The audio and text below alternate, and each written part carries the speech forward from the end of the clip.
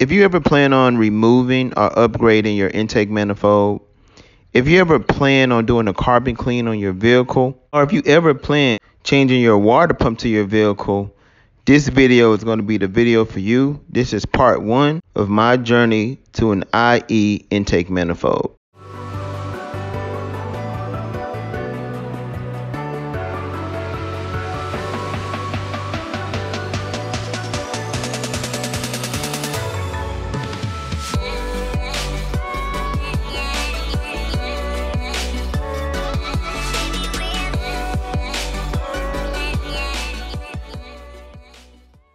The first step that I'm going to do in order to remove this factory intake manifold is I'm going to come right over here to the intake manifold, and right above the intake manifold, right above the throttle body, you're going to have this intake air sensor. So what I'm going to do is I'm just going to go ahead and unplug this. As you can see right here, I'm going to come right over here and unplug this. All right, so you can leave that in there because you're going to transfer that to the new one, but you want to unplug that so as you're trying to go to the next part that you don't accidentally pull it or break it. So once I remove that part, I'm going to come right over here to the actual throttle body. And right when you go to the throttle body, you're going to have that tubing coming from the actual intercooler that conjoins with the throttle body. And you're going to go ahead and remove this pipe right here. And right here, as you can see, I have a flathead, so I'm going to go ahead and use a flathead just to remove that. What that's going to do is it's going to give me free space down at the bottom. So that's the next thing that I'm going to do. I'm going to just back up so you can see it. So I'm going to remove the piping coming from the intercooler, coming to my throttle body.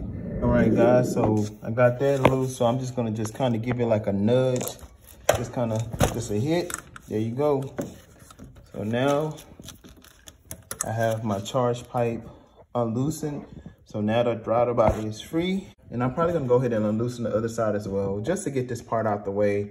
You know, a lot of times you wanna just go that extra mile and remove parts if you need to, just so it won't be in the way, or it won't be a conflicting issue, or you can accidentally break something, because believe me, when you're doing these kind of jobs, you can just touch something. A lot of this plastic on here could have been on here for a long time and brittle. So I'm just gonna do myself a favor, unplug this water methanol, and just go ahead and remove this entire pipe instead of just removing one end and tucking it away so I won't damage it.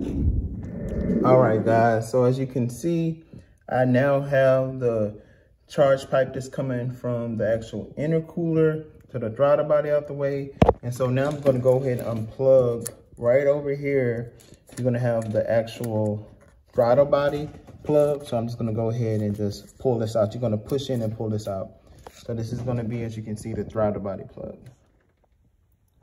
A lot of people may not have this issue, but those of you who have modded your car and you have an oil catch can, especially if it's a CTS turbo or it's an IE catch can, you may find this to be an issue. You want to go ahead and remove the essential parts that you need from the catch can so it won't block what you're working on. And of course, I'm going to have to end up removing this bracket as well. Like I said, these are my issues because I have these extra parts. But if you don't have this part, just disregard this step right here. So guys, the next general step would be, if you did not have a catch can or African plate like this, you're going to have a traditional PCV valve. It's going to have a tube that's going to come right over here to this air intake. So what you want to do is gently pull out this tube to release it, so that way that the actual air intake manifold would be standalone. So you would pull it out. I'm going to show you a picture right here of what I'm talking about. Yeah, so in that picture, you just want to gently pull this off. Be careful so it doesn't break. You're going to be able to pinch it and pull it out. All right, guys, so the next step is going to be to take this coolant hose, and you're going to go right over here at the bottom to this screw. It's going to take a T30, and you're going to unloosen this coolant hose. Okay, once you unloosen this coolant hose, as you can see, I took out the screw. Right over here, you have like a little clamp on this wire harness. You're just gonna just pull that clamp off. You move those wires out the way. All right, guys, so next step, you have an evap line, which is right over the intake manifold right here. So as you can see on the evap line, you have these 2 grooves. So what you do on the evap line is you grab these 2 grooves right here. Once you grab those 2 grooves, it pushes in, and you're just able to just pull it right out just like that. And you just move it to the side. Just get it out the way. So now the evap line is now removed. All right, guys, so the next step, you have another evap line, and this is actually called the purge valve. So what you're going to do is you're going to get, you know, you're generally supposed to use the right tool in order to, you know, remove this, which is like a crimp plier to remove this. But I'm just going to go ahead and use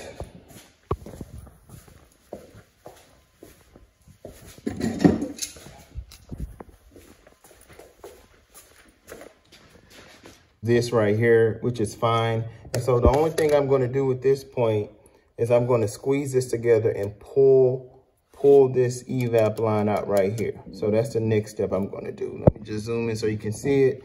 So I'm going to squeeze this together with this plier. And then I'm just going to go ahead and pull this out.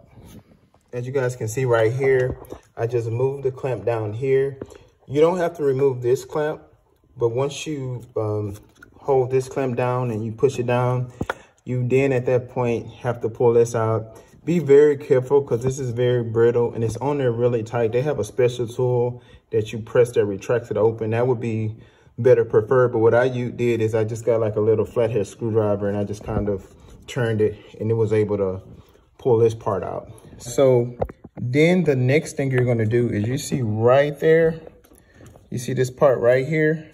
This is part of the purge line. This is the purge line. And if you look right here and you kind of go down there, you see it's connected to this right here. So what I'm going to do, as you can see, let me give you a better angle. As you can see,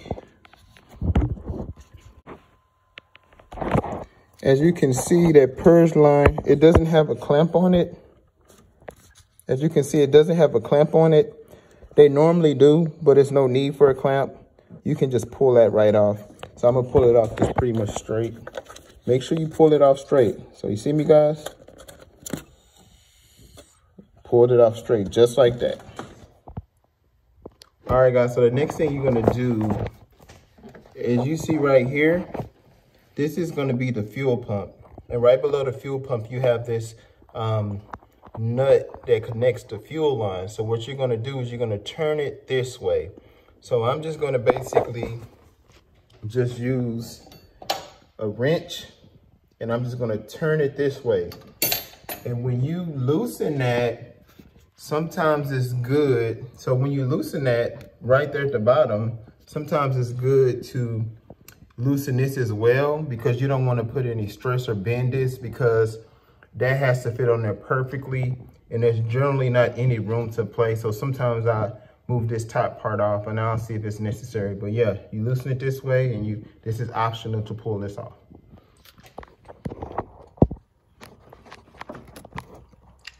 So as you guys can see, I loosened it this way, and now, as you can see, it's no longer attached to the fuel pump. So all I did was loosen it this way. Now I'm just gonna kind of work my way up to right here. You gotta be careful with Audis, man. They loosen in different directions. They loosen in different directions. You can easily strip something. So as you can see, this one goes the complete opposite way. So I'm gonna go ahead and pull this one out. All right, guys, so after that, the next thing you wanna do is you wanna remove your camshaft sensor, and it's gonna be right here. It normally just plugs out. I'm just gonna take mine out because I have a special heating tape around it. But yeah, you can just unplug this camshaft sensor from right here. But I'm just gonna go ahead and take mine out for the sake of not having to re-tape this part right here. Okay. All right, guys, so the next step, this green plug goes on top right here. Just FYI, this green plug goes on top. This is actually my knock sensor. This is gonna be, I believe, the plug for your fuel injectors. And this is going to be the stuff to the general electrics in your car. So you're going to remove all 3 of these plugs. So that's the next thing you're going to do. And we're getting close, guys. Attached all 3 of the plugs. And so I don't have this on my car, but I'm going to show you a picture. This is it right here.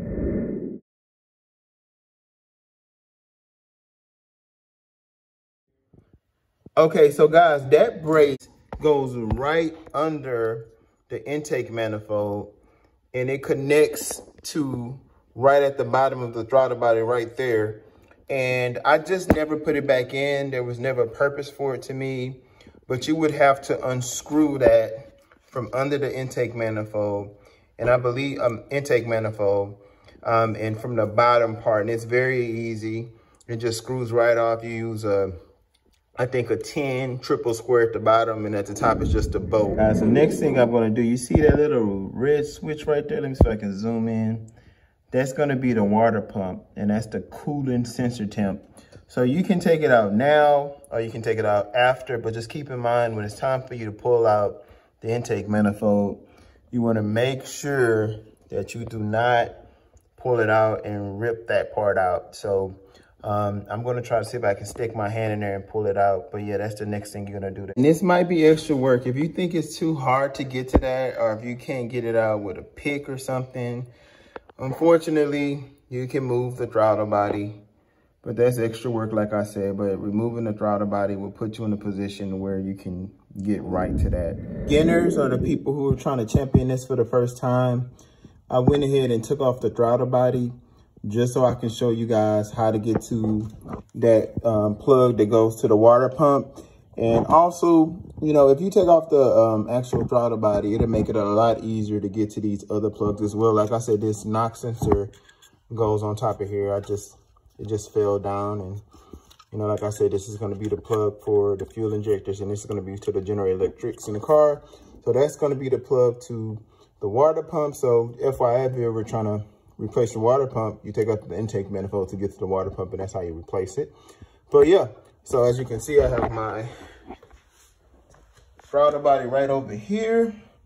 Took that off with the throttle body spacer, and now I'm going to take that plug out. Got that plug out. Now let's go to the next step. So as you can see, right over here, right at the top of the intake manifold, you're going to have one bolt. You're going to have two bolts. You don't take out this bolt. So two bolts. You're going to have three bolts. You're going to have four. And you're going to have five. So those are going to be 5 Torx bolts that you're going to have to remove from the top. And at the bottom, if you look right there, you're going to have a 10mm bolt. And if you look into the next channel, you're going to have that same Torx bit that you're going to have at the top. And that's going to be, let's see, guys, a T27. So it's going to be a T27. The next channel, you're going to have another T27. And then on that outer part over here, you're going to have another 10mm bolt.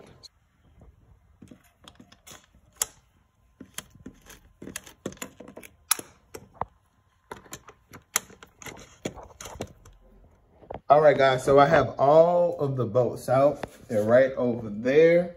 So now I'm going to remove this oil filter. You necessarily don't need to move this oil filter, but I'm just trying to simplify it for anyone that's trying to do this on their own, just to obstruct anything that will prevent you from taking the intake manifold out.